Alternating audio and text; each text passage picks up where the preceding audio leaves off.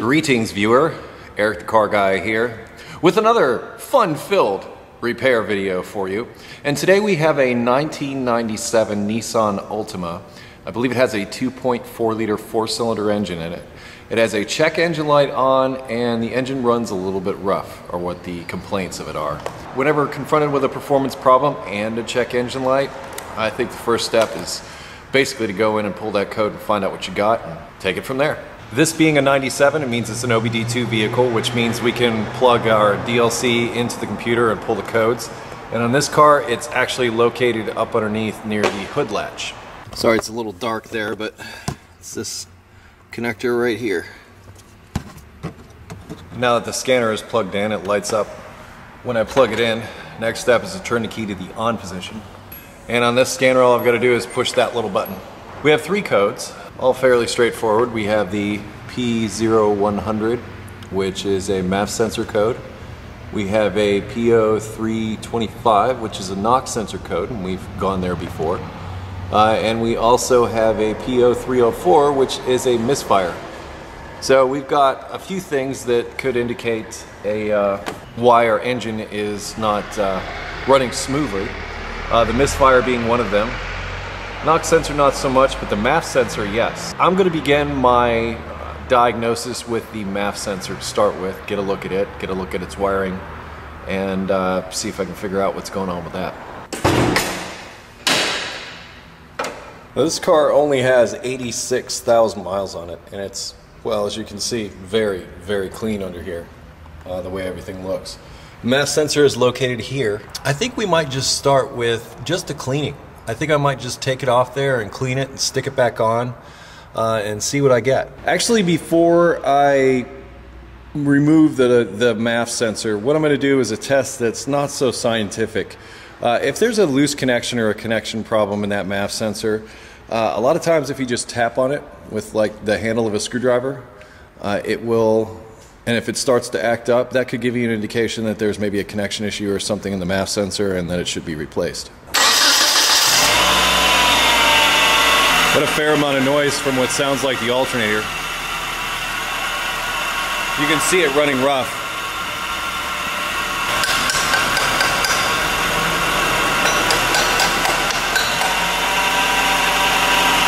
You see that change?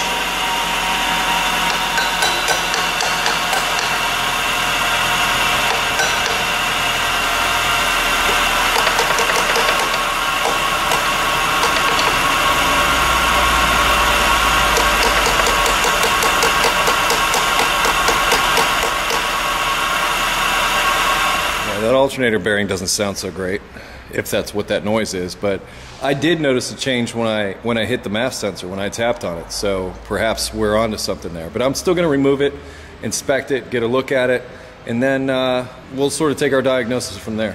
They've actually made this sensor fairly easy to remove. Actually, wasn't even plugged in all the way. There's just 2 Phillips head screws.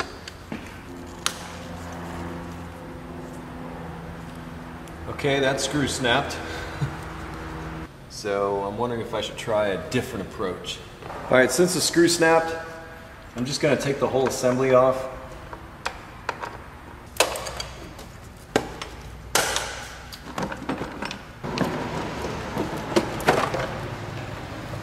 Looks like we got a new air filter, that's nice. Alright, now here's the air filter / MAF sensor assembly. This, like I said, I broke that screw off when I tried to remove it, so I didn't try to remove the second screw. Because if this isn't bad, we don't necessarily want to take it off. But looking down inside here, you can see the MAF sensor lives in that hole right there. And I don't know if I can get you in there or not. Okay, now I've got my light, you can see a little better. What you're looking at is that wire that's down there. That's really the MAF sensor, and what it does is it measures the incoming air and the computer calculates a fuel mixture based on that reading that it gives. Now, sometimes it's actually set to be self-cleaning, but sometimes there can be a little dirt or something that gets on there that could cause those readings to be anomalous. So what I'm going to do now is I'm going to spray a little bit of cleaner on it. There was some debate in the past in another video that I did about spraying these with just regular throttle cleaner, because there is a special cleaner just for MAF sensors, about it leaving some kind of residue. I haven't found that to be an issue, so I'm just going to use my throttle cleaner like I have in the past, and just to clean it up like that. And that's all I'm doing. And I'm going to reinstall this on the vehicle and see if the idle changes at all. And if it does, it might indicate that we do have an issue here with this MAF sensor. I'm also going to tighten this down again. And I'm mostly doing that because if there's any air leaks after the mass airflow sensor, that can upset the fuel mixture, because it's air that wasn't accounted for by the sensor. So you want to make sure there aren't any holes or leaks or cracks or anything in the tube that goes from the engine to the air cleaner housing after the mass airflow sensor, because once again, that's air that wasn't measured by the MAF sensor, so it'll run lean as a result.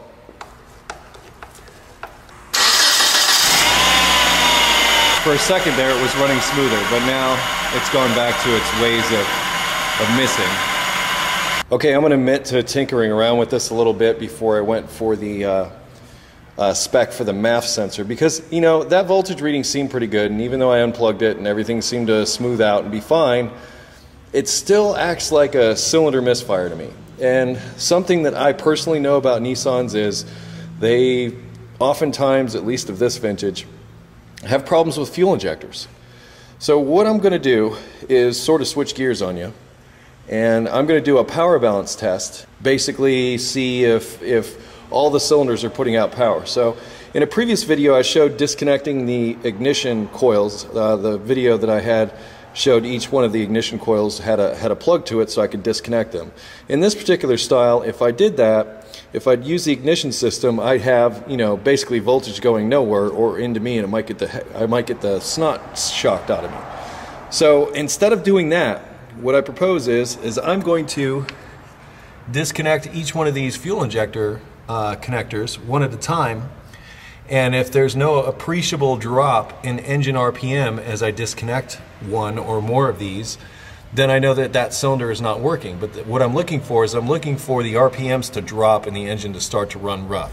If it does nothing, that could indicate that cylinder is not firing or there's some issue there. But with this misfire on cylinder number 4, and this might also affect the MAF sensor as well, I'm actually thinking that cylinder number 4 fuel injector is having an issue. So let's prove that out. Alright, so the premise of this test is fairly simple. I'm going to unplug each one of the injector connectors one at a time while the engine is running.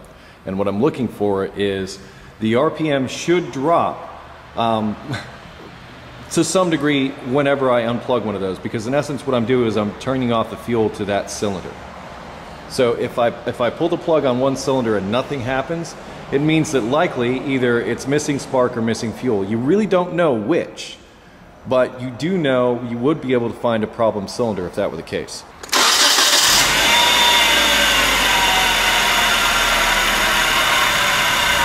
You start with number 1. See how that really started running rough?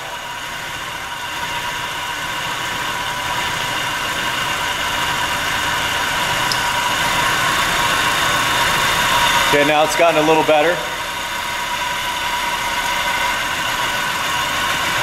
Also starting to run rough.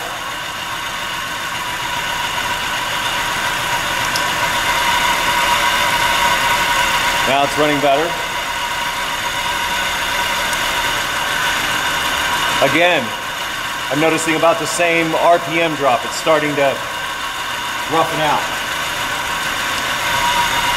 Back up when I plug it in.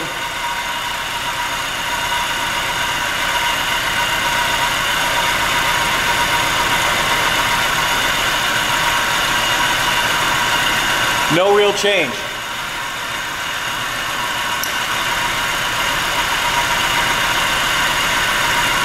No change. I think there's an issue with this injector. And again, I can do a couple of things. One of the things I'm going to try to do is tap on it with my screwdriver again.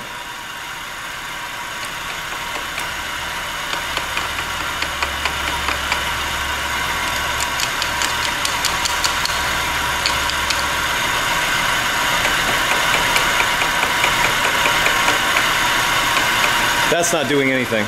Let's get my stethoscope and give a listen to it. I'm going to use my mechanic's stethoscope to listen to the clicking of each one of the injectors.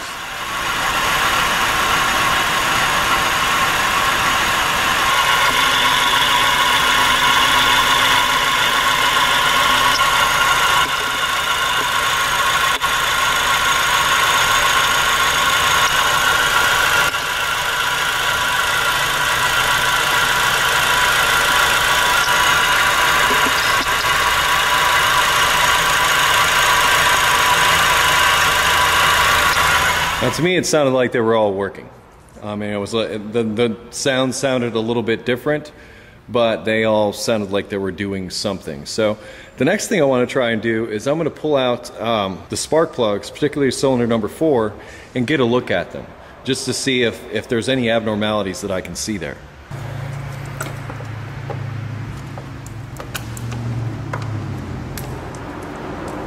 Well, there's something right there that's kind of interesting. See this little white burn spot? That could mean that this wire is actually arcing to the inside of that tube. And if that's the case, it will cause a misfire. It could be an ignition problem and have nothing to do with the fuel injectors, because I heard all the fuel injectors working. These are very loose. At least they're NGK, so they're the right plugs. It's looking a little bit crusty.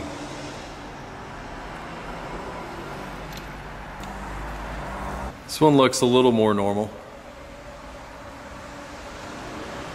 Still got a little bit of that crust on there, that tan stuff, but this is normal. This is a nice, normal looking plug. Once again, nice, normal looking plug. It looks like, well,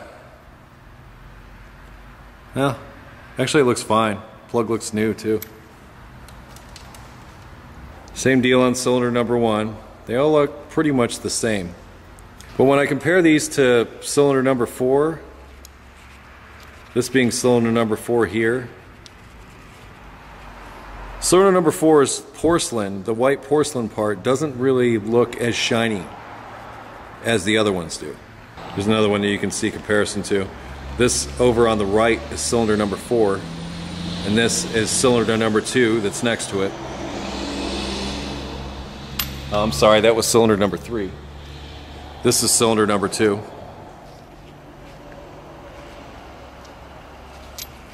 can see that there's just a little bit of discoloration on cylinder number 4 here. So this is what I'm going to do. I'm going to soak these wires down with a little bit of water while it's running to see if I can get it to miss. And if I do, it may just be a set of high tension leads or ignition wires that fixes this. Now I'm going to start the engine up, and I'm going to spray these wires down with a little bit of water and look for arcing.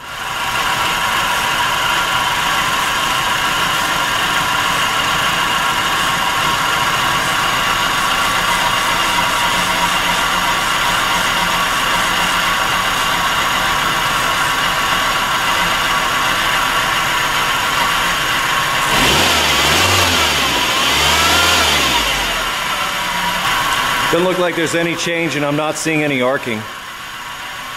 Okay, now I've swapped out the ignition wire with a known good ignition wire, and I'm just going to see if that makes a difference in how it runs.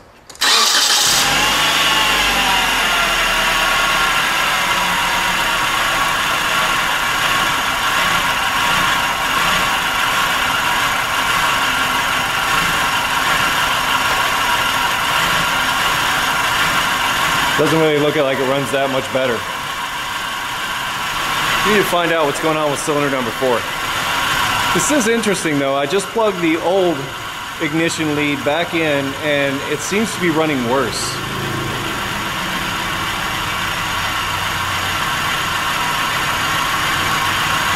I'm going to take the distributor cap off next. I'm going to use this setup. I have a 1/4 inch ratchet with a Phillips head on the end.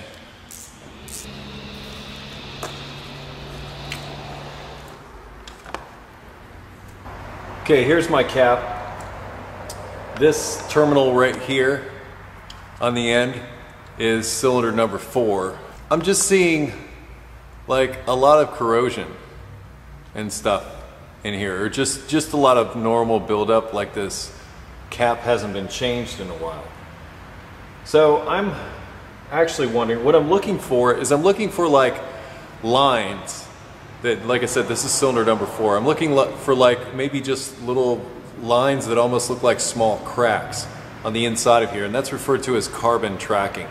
And what can happen with carbon tracking is it can actually short the ignition circuit out because the spark will follow that line rather than follow, you know, go into the ignition wire and head down to the spark plug.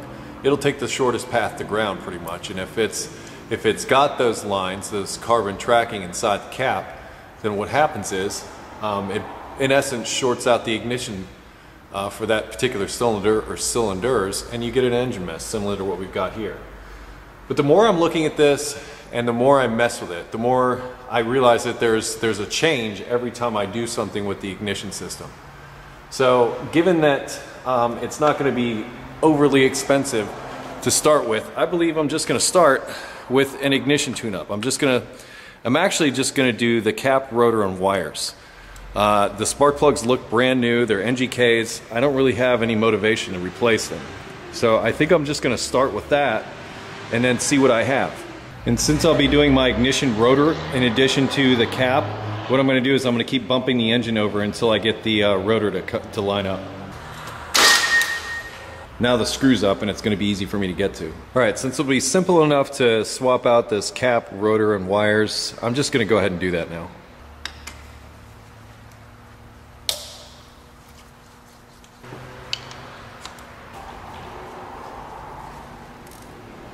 Now these are all numbered in case you have trouble getting the wires and stuff back on. The ignition wires, as you'll see, are also numbered. But I think I got everything out of the way and looking good.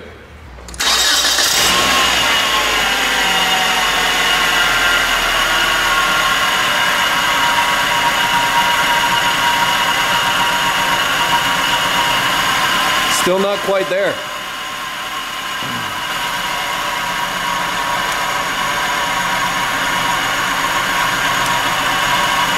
And it's still cylinder number 4 that has an issue. Okay, well, since our ignition system didn't seem to solve it, that leaves mechanical and fuel. So I'm going to try something rather unorthodox, and I'm just going to pinch off the return line on the fuel rail. And what that's going to do is that's going to send maximum fuel pressure through the system. If the idle smooths out, then I know there's a fuel issue.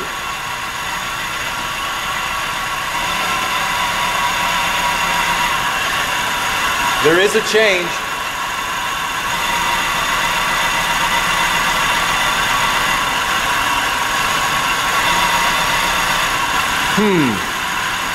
You know what? We can do something. I can check the resistance of the windings of the injector itself. If the resistance is off, then I can condemn the injector right off the bat. Or the injector, it doesn't look like this engine got run a whole lot, so it might just be clogged up a little bit, and maybe I can run some fuel injector cleaner through it and fix it that way, or I might have to replace it. Alright, so what I'm going to do now is I'm going to try to determine if it's a mechanical problem with the fuel injector, like it's clogged up, or if perhaps there's an electronic problem with it. So what I've done is I've got my DVOM out. I'm going to set it for checking resistance, and I'm going to put it on the auto ranging scale. It's only when you're checking circuits that like have super high resistance that you can take it off of auto ranging. But for the most part, I think for stuff like this, auto ranging will work fine, and it also makes it easy so you don't have to like know what's going on with the circuit. But I'm just going to check the resistance in my leads,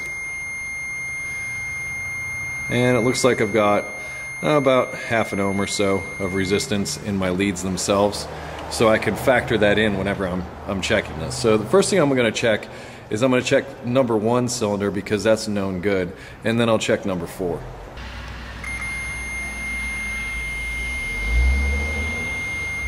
Okay, I got about 11.6, 11 ohms. That's my known good.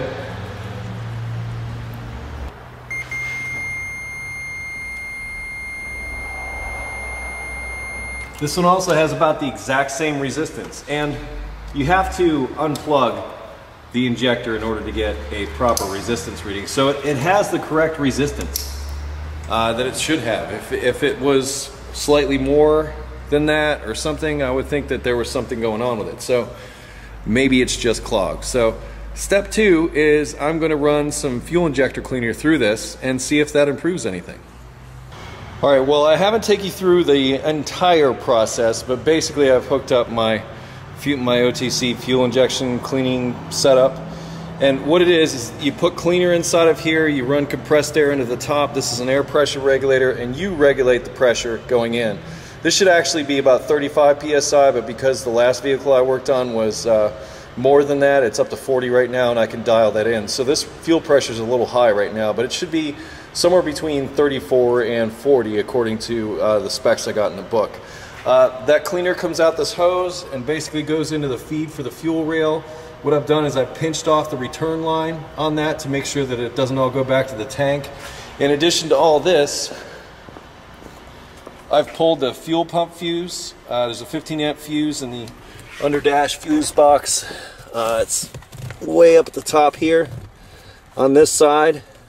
You can sort of, well, it got blurry there for a second. So right up here on this side, on the inner thing, is where the fuel pump fuse is. It's listed on the outside there, and then I verified that by turning the key on and listening for the pump, and I didn't hear it run. So now that I have all of this stuff set up, I'll be able to run the engine on my cleaner instead of the gasoline. I prefer this method rather than dumping things into the tank. Mostly because if you dump some kind of cleaner into the tank, it's also going to clean all the sediment and everything out of the tank and send it up through the fuel system. Personally, I'd rather jump in here, use this pressurized cleaner. I've had a lot of success with this. And really from this point on, it's just a matter of dialing in the pressure and starting the engine. It's pretty much all we've got to do. We just run the engine until it's out of cleaner, and hopefully our mist will go away.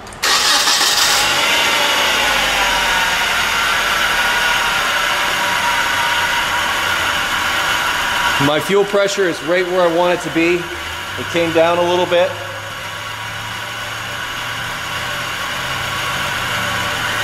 And hopefully my cleaner will be effective.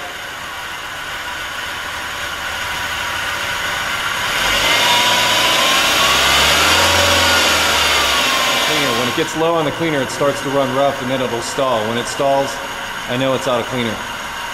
This video just isn't about like cleaning fuel injectors. That'll be in another video. This is just basically showing you part of a diagnostic process that I'm going through, trying to figure out how to fix this mess.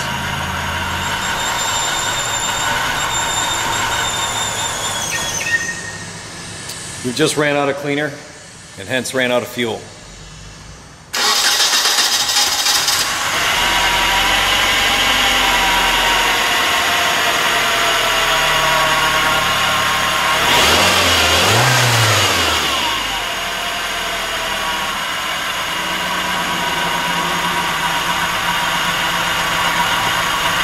Okay, well, it looks like I struck out again. I'm a little disappointed in myself for not checking for mechanical. But at this point, we got to check for mechanical. It just dawned on me what this problem could be, and I'm about to verify it right here.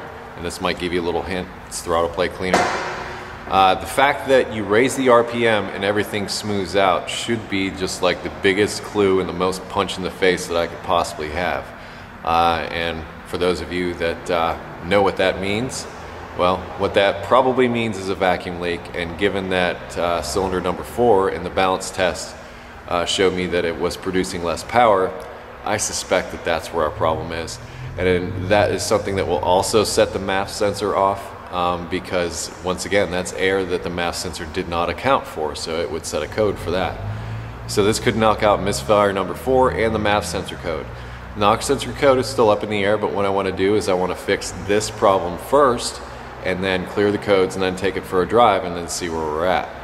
If that knock sensor code comes back, I'll pursue that further. If not, well, knock sensor is like non-essential to the operation of the vehicle, but it can affect engine performance. By design, it's there to detect engine knock. When it does, it starts retarding ignition timing, so that would equate to a loss of power. So if that was bad, that's what would happen, but it's there as a matter of self-preservation. So it's not like It's not like, oh no, you're gonna die or not be able to get to where you're going if there's a knock sensor failure. So why don't we start the car up and check for vacuum leaks on the intake runner on cylinder number 4 and see what we have. Okay, it's still running rough.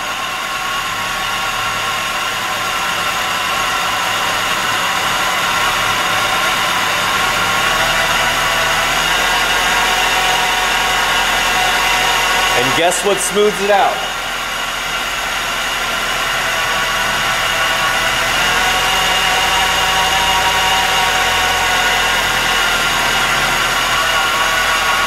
I don't need to see anymore. Well, it looks like this video is going to have a part 2 where I replace the intake gasket on this. I think what I'll do is I'll split this video up and I'll make fixing the intake gasket a separate video, and this will be the diagnosis of that, and we'll see how our engine runs after we take care of that issue. This is a pretty definitive test. If you spray carburetor cleaner, or you can use water if you're worried about fire, you have to be very careful. I'll post a link in the description to the video I did originally about finding vacuum leaks. I guess we'll wrap this one up for now, and we'll come back to it to actually have a conclusion. So I won't close this video out yet until we've replaced that intake gasket, and then we can call it done and fixed, because we like to take things to the point where they're fixed here. I'll catch you in a little bit.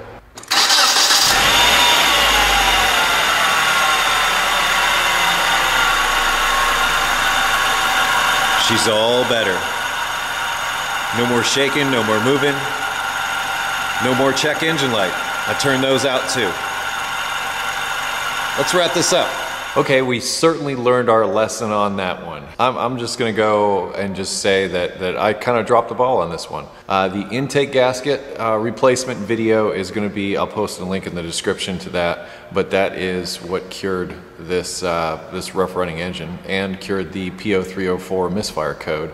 As far as the P0325, that knock sensor is kind of difficult to get to, and it's possible that the Misfire might have been setting that code, or at least I'm going to go on that assumption for now. So I'm just going to back off that code at the moment. I've done another video on P0325 Diagnosis. I'll also post a link in the description to that, so you can check that one out. But the main thing takeaway that I'd like you to get from this video is as far as misfire diagnosis. This is just one possible cause. Misfires come in all shapes and sizes, and in addition to that, I have to say that not all misfires are accurate. What I mean when I say that is, if you get, like, say in the case like this, a P0304, it may not necessarily mean that cylinder number 4 is at fault. And the reason why I say this is because misfire codes are set based on, like, crank and camshaft readings that are being sent to the computer. And the computer's not always so accurate at picking up exactly what cylinder is misfiring. And you may have misfires across multiple cylinders and it's trying to keep up with that. Pretty much what the computer does is it looks at the acceleration every time there is a power stroke in the engine. So every time a piston's going down in the power stroke, the computer anticipates that signal speeding up and getting a certain amount of acceleration from that. If it doesn't see that acceleration, it says, aha, that cylinder's got to be misfiring. But as I said, it's really difficult for the computer to gauge sometimes specifically what cylinder is at fault. So when you do your misfire diagnosis, don't just zero in on the cylinder that you have a misfire for. Look at the engine as a whole. Let's just talk quickly about misfires. This one is going to be a vacuum leak, and there's so much stuff with misfire diagnosis that this is probably not the only video that I'll do along with this. But let's talk about intake vacuum leaks. Now, what should have screamed like a neon sign to me is with this vehicle, as far as the misfire was concerned, and it being a vacuum leak, was the fact that the misfire would go away when I open the throttle. If the misfire goes away when you're opening the throttle, there's a real good chance you got a vacuum leak somewhere. And the reason I say this is because of how intake vacuum works. The way intake vacuum works is it's highest at closed throttle at idle. So you have the most intake vacuum at idle. So if you've got an intake vacuum leak or something like that, it's going to be the worst at idle. But the more the throttle opens, the closer you get to wide open throttle, the more intake vacuum drops off to almost zero. So if you have an issue with, like, say, an intake vacuum leak like this vehicle did, the minute you go to raise the RPM, that mist goes away because intake vacuum is no longer as prevalent as it is at idle at closed throttle. So that should scream like a neon sign. You might want to, you know, use whatever method. I use my brake clean. Some people use water. Some people put smoke inside the intake. There's a lot of different methods for that. I have a video on, you know, also on how I look for intake vacuum leaks that I'll post a link to as well. So you'll get tons of links down there, including a link over at my forum for a discussion on this video. So if you want to talk about this video further, or you have questions, there'll be a link in the description to the forum discussion about this very video, and also the video will be posted in that forum over at EricTheCarGuy.com. If it's not an intake misfire, let's say it's an ignition misfire. A lot of times in my experience, like something with the ignition system, like the spark plugs, the wires, the cap, the rotor, coil pack, depending upon what kind of setup you have, that will happen under load. So as you accelerate, the mist will get worse and worse. It seems for whatever reasons, ignition misfires, at least in my experience, really seem to show up like when you're accelerating, when you're going up a hill, something like that. Something else that could come into play is EGR, but I don't want to go too far into that because I have seen EGR problems cause misfire codes in the past. And that basically goes along with the mixture issue. This is why I say that misfires come in all shapes and sizes. A vacuum leak is like a mixture issue. EGR problem, also a mixture issue. Different things like that can cause it. And getting to the fuel system would be the next thing. If, say for instance, that fuel injector actually was bad, that mist would happen all the time. As I raised the RPMs, as I tried to accelerate, that mist would always be there. If that fuel injector was dead, most likely it's going to be across the board. Like that cylinder will miss every single time that fuel injector is supposed to fire and it's not. That cylinder just doesn't get the fuel, it misses. Now lastly, we have, say, a mechanical issue, something outside of a mixture issue, like a vacuum leak or something like that. Say you've got like a burned up valve, an exhaust valve or something like that, that's causing a loss of compression. Or there's broken piston rings or anything like that that could cause a loss of compression that equates to a misfire. Think back to that Chevy Tahoe I put the engine in. That had the misfire on cylinder number 6, and we did the leak down test, and we found that that particular cylinder was way down on compression and its ability to hold any kind of compression. So therefore we had a miss, and it was mechanically related. So once again, misfires come in all shapes and sizes, so don't rule anything out. Follow the evidence. Don't make assumptions. You make assumptions, it's going to get expensive for your customers and for you. And it makes you a better technician to actually follow through with things like this and find out what the real problem is.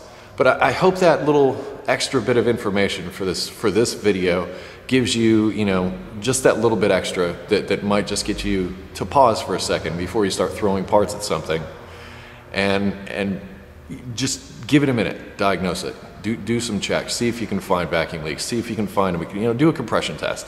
It's not going to be that difficult. If you suspect a mechanical problem, just do a compression test, and away you go. The P0100 code that I also got with this that I cleared, I spoke with the owner, and one of the things that he said that he did while it was running rough like that is he actually unplugged the MAF sensor while the vehicle was running.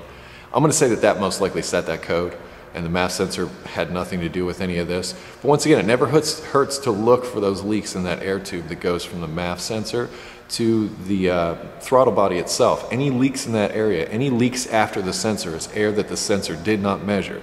So the computer did not calculate a fuel mixture accordingly. So if there's air getting in, the actual term is pirate air. The air gets in, the computer didn't account for it, so the computer's not adding fuel, so in essence what you get is a lean misfire based on the fact that the computer said, I don't know where that air came from, so screw you, no gas for you. I hope this information was helpful to you. Once again, there will be a forum discussion. I'll put a link in the description about this video over at my website. Also, if you have automotive questions, you can go to EricTheCarGuy.com and enter them into the search function. Just type in a couple of keywords, see if you find it there. If not, head over to the forum, ask us. We're happy to help. And you can also find me on Google+, Facebook, and Twitter. Anyway, I'm going to close with be safe, have fun, and stay dirty. And stay away from those stinking assumptions. They will get you.